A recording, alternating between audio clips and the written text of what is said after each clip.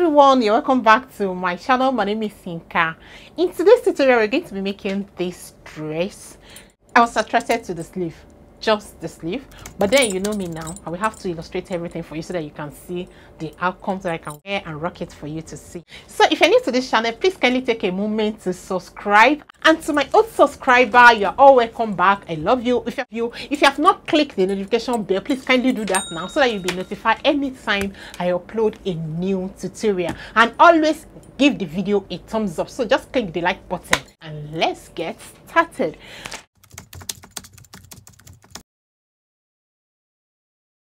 I'm going to be folding my lining into two cuts. I'm going to be drafting this on the lining first. Then after that, I'm going to be using the lining to cut out the main fabric. So I'll be ruling my guideline to have a starting point. I'm going to measure all my vertical measurements. So first I'll measure the length of my armhole, my nipple point, my underbust length, my waist length, and half-inch seam allowance. Then I'm going to extend all the lines. So this is the guideline, which is going to be our shoulder. This is the length of the armhole, which is going to be our chest line. This is the nipple point. This is the underbust. This is the waist length and half-inch seam allowance. So that on the guideline, I'm going to measure my shoulder divided by 2. My shoulder is 16 divided by 2. That will be 8 inches. So you start from the folded edge. You measure the 8 inches. Then you roll it straight to your chest line. You come to your folded edge again. You come to this point again. Then you measure 3 inches inwards, starting from the folded edge. Then you come to the tip of the shoulder here. You measure 1 inch downward so that you can slant the shoulder. So you connect these 2 points together. And after that, you add your seam allowance to this line, half-inch seam allowance. On the chest line, you input your bust circumference measurement divided by 4. My bust circumference measurement is 40 divided by 4. That will be 10. I'll put 10 inches. Then I'll come to the waistline. I will input my waist circumference measurement divided by 4. My waist is 32 divided by 4. That will be 8 inches. I'll mark it. Then I'll connect the points together. I'll come to my shoulder drop here. So I'll measure to my chest line, and then I'm going to locate the mid armhole. Locate the mid armhole this way. So at this mid armhole, you are going to come in by ½ inch. Then you connect it back to the shoulder tip this way. Come to your nipple point. Then on your nipple point line, you measure your nipple to nipple distance divided by 2. My nipple to nipple distance is 8 inches. Divided by 2, that will be 4. Then I'm going to add ½ inch to that measurement. So 4 plus half, that will be 4.5. Roll it straight to the waistline. Then from this nipple point, you connect it to the mid armhole. Hope it's clear. Then the next thing now is to put our dart. So on the waistline, at this side of this line, you measure ½ inch for your dart. Then you roll it straight to your underbust. And then from your underbust, you connect it to the nipple point. This way. At this other side, you're going to take 2 inches dart.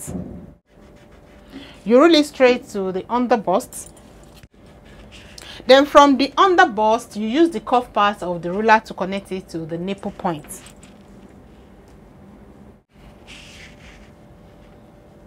Can you see? Then you come to the mid armhole, you measure 2 inches downward, and from that 2 inches point, you connect it to the nipple point also.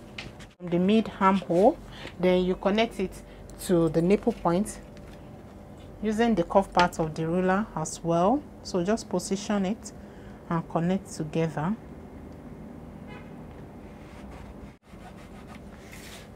Like this. Then you're going to extend this line outward by 2 inches. Outside this line by 2 inches. Then you can finish your armhole by just placing your ruler this way, touching this extension and touching the chest line. So the next thing you're going to do now is to replace your dart, and then you add your seam allowance. So on the chest line, you measure the dart that passed through that point. Here I have ½ inch, so you replace it back. Then you put your seam allowance. Then you come to the waistline, you measure the dart that is there. Here I have 2.5. You replace it, and then you add your seam allowance. Then you connect the points together like this. We are almost done. Then you come to the side seam here, you go up by 1 inch, and then you connect it back to the dart leg and connect it to the dart leg. So the neckline is just a small round neckline, so I'm going to be using 3.5 for the neck width. I will use 3.5 for the neck width, and for the neck depth I'm also going to use 3.5. Then I'll connect these points together. Next thing I'm going to do now is to bring out the shape of my yoke. From the mid armhole, just get a sweetheart shape and bring it back to the chest line. You can use the curved part of your ruler.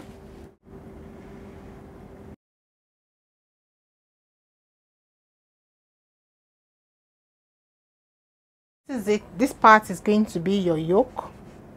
You're going to be using this to cut out the Ankara fabric, but first you need to bring out your yoke, and you're going to be replacing your yoke with your lace material. So I'll fold my fabric into 2, and I'll place my lining on top of it. I'm going to be using my lining to cut out the main fabric. So I'll be cutting this out.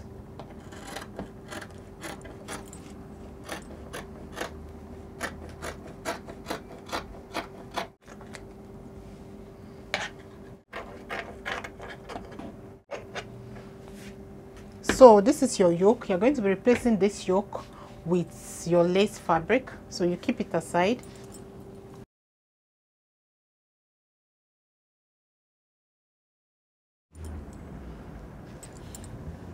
So this is it. Don't forget to notch your under bust. So in case you're padding, that is where your wadding is going to stop, but I'm not going to be padding this. I'm just going to be inserting my bra cup. I'm going to be fusing this with my interfacing. You're going to be replacing this yoke with your lace fabric. So you're going to be folding your lace fabric into 2, and then you're going to place the yoke on top of it, align it, let the center front align. Then you trace out the shape of the neckline, the shoulder, the armhole, but you're going to be adding seam allowance of 1/2 inch to this inner part of the yoke. The only place you're adding your seam allowance is just the inner part of the yoke. Then 1/2 inch all around the inner part, 1/2 inch, 1/2 inch. You can do it by side too, 1/2 inch. The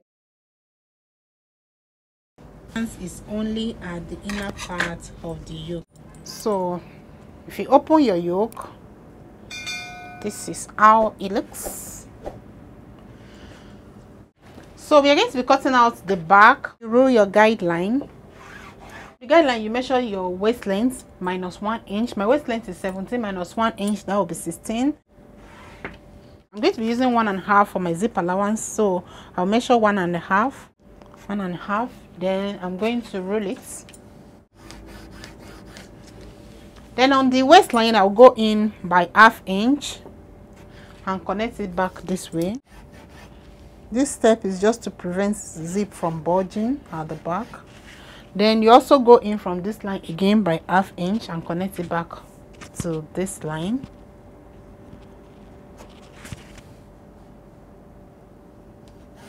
To do now, from the guideline, you're going to measure your armhole length, and then you extend the line.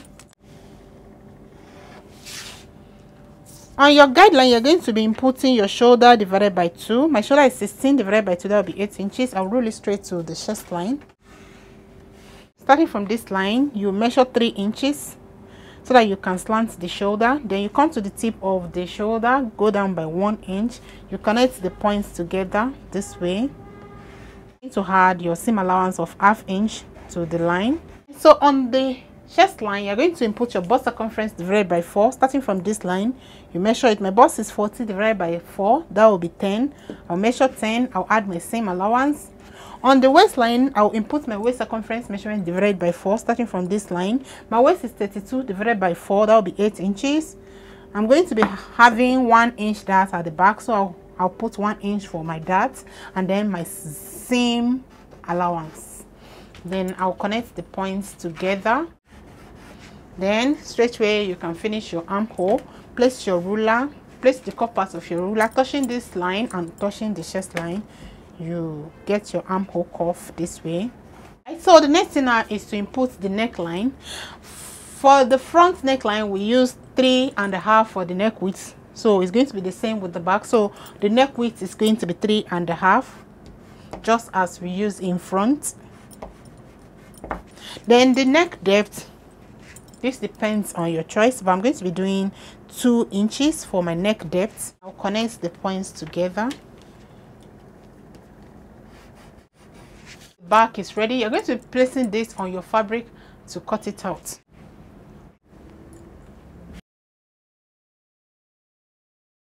This is the back. Make sure you notch your zip allowance. And you also notch your dart position, but I usually notch my dart position together with the skirt so that it can be equal.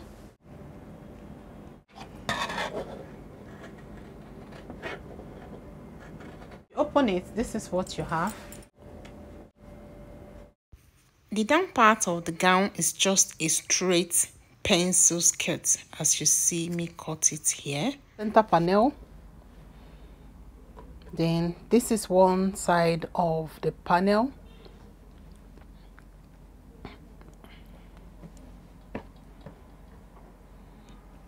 So this is one side panel and this is the second one.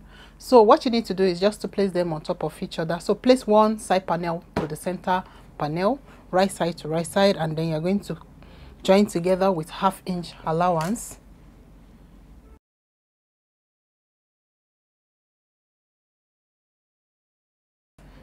When you're done with one side, you will also join the second side. So place it on top of center panel and join together again with 1/2 inch allowance. You start joining from the waistline with 1/2 inch seam allowance.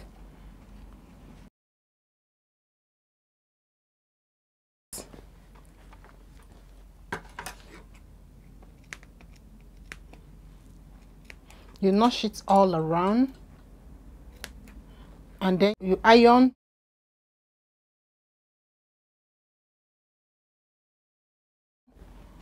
I've ironed it and opened my seam.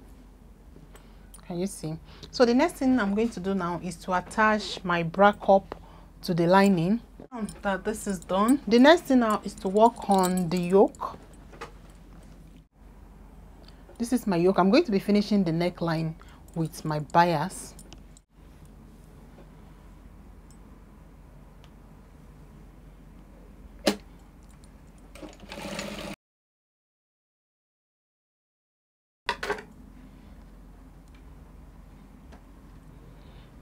So turn the bias to the wrong side and top stitch. So I'm done with the neckline. So the next thing now is to attach it to the main fabric. So you're going to be attaching this yoke to this place. All right, so the first step is for you to notch the center notch and also notch the center of the yoke. Place them on top of each other, right side to right side, and then you pin it.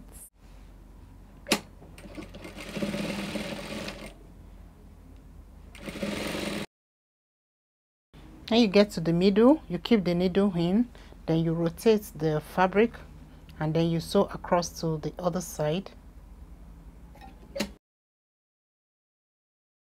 This is how it's looking. The next thing you're going to do is to use your lining to turn the yoke. So first thing I'll do is for me to open it this way, and I'll pin the yoke on the body so that when I'm sewing it's not going to be getting into the seam allowance. So just drag the yoke out of the way very well and pin.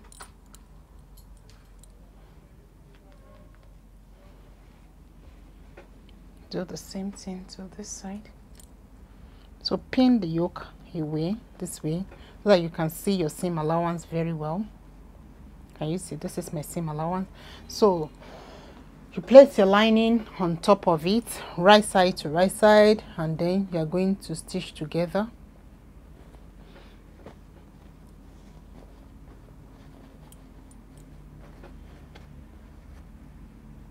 So you stitch it together following your former seam allowance. The main fabric is on top, the lining is underneath, the yoke is in between the lining and the main fabric, and I'm following my previous seam line. So when you are done, you notch.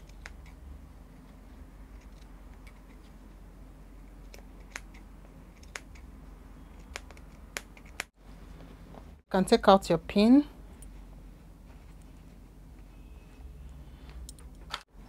Nice and neat. Pretty, huh? Can you see it from the wrong side? So this is it. It's ready. So the next thing you have to do now is to join this upper part to the skirt part. So you're going to be attaching fabric to fabric and also lining to lining.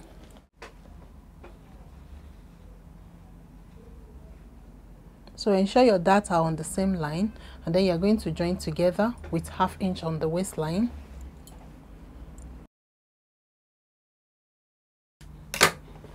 So I'm done joining it together.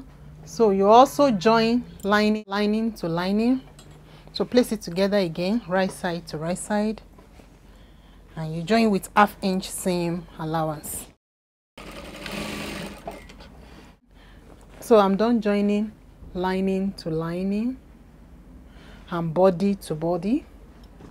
Is to flip it to the wrong side this way, flip it to the wrong side this way, then you join together at the hem line. So just drag it and match them together at the hem line. Then you join both the lining and the main fabric together with 1/2 inch allowance. So when you are done, you come back to the armhole side this way. Can you see? Match the lining and the main fabric together again, starting from the beginning of the side seam at the armhole side. You close the side with 1/2 inch allowance. You do the same thing to the second side.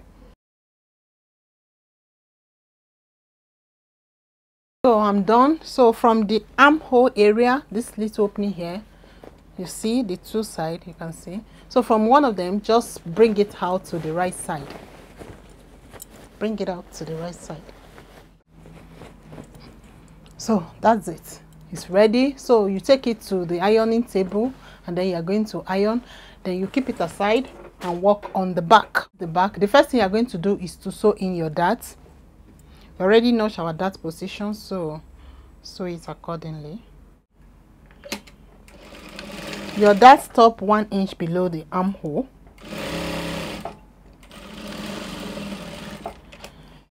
Okay. So I'm done stitching in my dart on the lining as well. So I'll keep it aside and I'll work on the skirt part. First thing I'm going to do is to sew in my dart. You already notched it, so sew it accordingly. The length of the back dart from the waistline is 6 inches. Join the upper part to the lower part, so match them together like this, right side to right side. And then you're going to join together with 1/2 inch allowance. You do the same thing to the second side. So I've joined it together on the waistline. What you want to do is for you to place them on top of each other, right side to right side. On the waistline, you measure down 9 inches and you make a point. Then you go down to the hem of the dress. From the hemline, you measure upward the length you want for your slit. From the hemline, I would like my slit to be 22 inches from the hemline. So from the hemline, I will measure 22 inches upward and I will note the point to the sewing machine. From this 9 inches below the waistline, I will join it to where I want my slit to stop using my zip allowance. I added 1.5 zip allowance, so I'm going to be closing it with 1.5 allowance. Follow the shape as it appears and close with 1.5 and half. Then when you are done, you're going to be inserting your zipper. I'll go ahead, I'll do that. 1.5.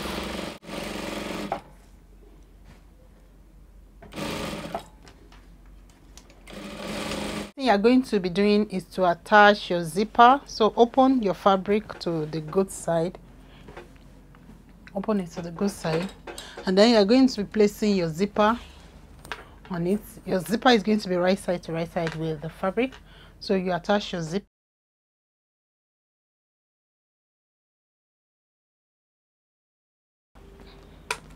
So I'm done inserting the zipper. Can you see? So the next thing you're going to do now is to turn it with your lining.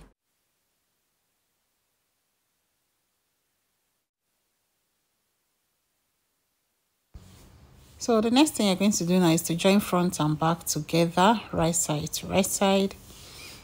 And you're going to be attaching your sleeves when you're done doing this.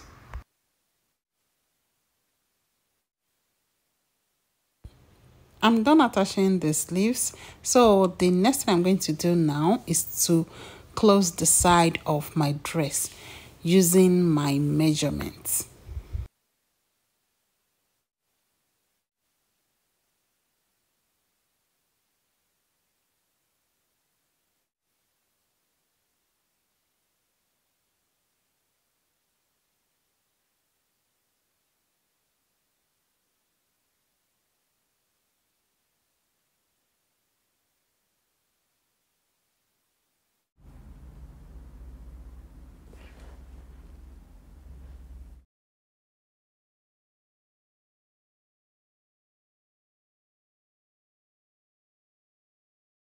That's the end of the tutorial for today. If you have not subscribed to this channel yet, please kindly subscribe and don't forget to give this video a thumbs up. Thanks for watching. I'll see you in the next one.